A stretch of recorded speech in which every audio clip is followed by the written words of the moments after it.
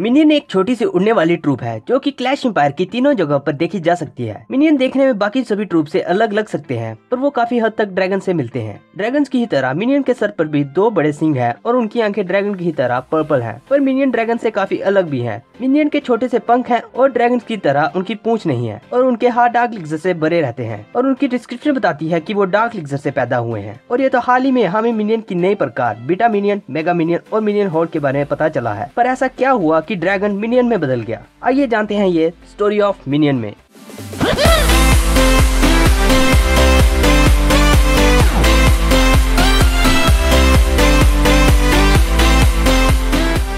इससे पहले कि मैं आज की कहानी शुरू करूं, अगर आपको ऐसे क्लैश ऑफ क्लैन और क्लैश रॉयल ट्रूप्स की कहानी सुनना पसंद है तो इस चैनल को जरूर सब्सक्राइब करेगा और साथ में नोटिफिकेशन बेल को दबाना मत भूलेगा और हो सके तो इस वीडियो को अपने दोस्तों के साथ भी जरूर शेयर करेगा।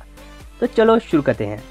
ये तब की बात है जब ड्रैगन काफी लंबे समय के बाद वापस विलेज में लौट आया था। और अगर आप जानना चाहते हो कि ड्रैगन विलेज को छोड़ के क्यों चला गया था तो आप ये जान सकते हो स्टोरी ऑफ ड्रैगन में। जब ड्रैगन वापस विलेज में लौटा था तब से गॉब्लिन से जीतना काफी आसान हो गया था और जिस समय ड्रैगन वापस लौटा था उसी समय विलेज में डार्क एलिक्सिर को भी ढूंढा गया था। और जब सारा विलेज डार्क एलिक्सिर की बातें कर रहा था तो उस समय एक मेहनती बिल्डर तब भी बाकियों से अलग अपना काम कर रहा था, क्योंकि वो जानता था कि गॉब्लिन किंग के साथ वॉर अभी खत्म नहीं हुई थी और क्योंकि विज़र्ड ने उसे बताया था कि डार्क एलिक्सिर कुछ अजीब चीजें कर सकता है, इसलिए वो बाकी सबसे छुप कर एक नया ट्रैप बना रहा था। बिल्डर के दिमाग में एक कमाल का आइडिया आया था। वो एक ऐसा ट्रैप बनाना चाहता था जो कि चीजों को छोटा कर सकता था, इसलिए उसने विज़र्ड को एक श्रिंक पोशन बनाने के लिए कहा। ये वही श्रिंक पोशन था जो हमने बाद में श्रिंक ट्रैप में देखा था। बिल्डर श्रिंक पोशन को लेके वापस अपने बिल्डर हट में जा रहा था जहाँ पे वो श्रिंक ट्रैप बनाने वाला था। और जब वो वापस बिल्डर हट में पहुंचा उसके दिमाग में अलग अलग ट्रैप बनाने के आइडिया आ रहे थे जिससे कि वो श्रिंक पोशन को एक्टिवेट करा सकता था। उसके दिमाग में स्प्रिंग ट्रैप,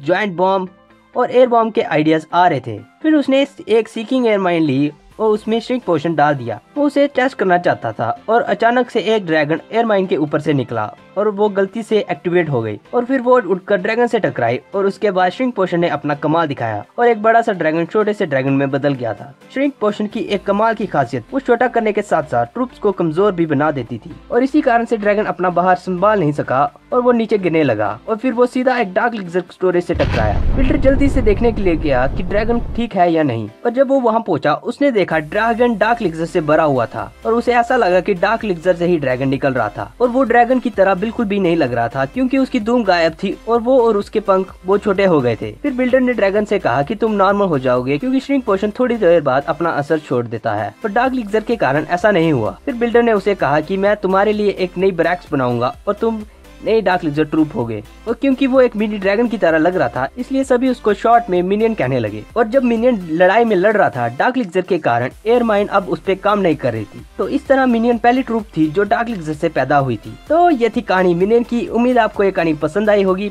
पर लेकिन मिनियन का सफर यही नहीं खत्म हुआ था। हम आगे की वीडियो में जानेंगे कि मिनियन कैसे पहुंचा था क्लैश रॉयल एरिना में, कैसे आया था मेगा मिनियन और कैसे आया था बीटा मिनियन। तो देखने के लिए शुक्रिया, पर जाने से पहले इस वीडियो पे लाइक छोड़ना मत भूलिएगा अगर आपको ये वीडियो पसंद आई हो और कमेंट्स करके जरूर लिखिएगा कि आप अगली कहानी किसकी देखना चाहोगे। तो देखने के लिए शुक्रिया, फिर मिलते हैं एक और मजेदार कहानी के साथ। तो देखने के लिए शुक्रिया।